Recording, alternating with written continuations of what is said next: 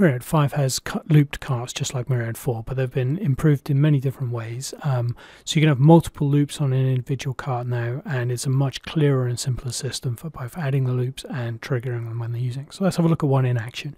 Here we've got a bed that's got a loop already predefined on it. You can tell it's got a little icon there which tells you that. If I drop into a cart player, you can see it very clearly indicates where the loop is. So it's an 18-second loop. There's 10 iterations on this one, and it's also set to jump to the end when we exit. So let's see how that works in practice. So this is a travel bed, so let's do the travel news. Okay, it's really busy everywhere. It always is.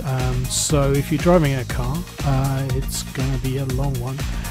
If you're driving a horse and cart, well, even longer because you can go slowly. If, however, you're on a motorbike, you're probably okay because you can zip through the traffic with no problems.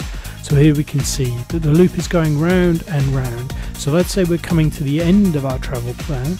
All we have to do is click on the loop button and it'll jump straight to the end of the loop and play the end of the audio item. So here we go.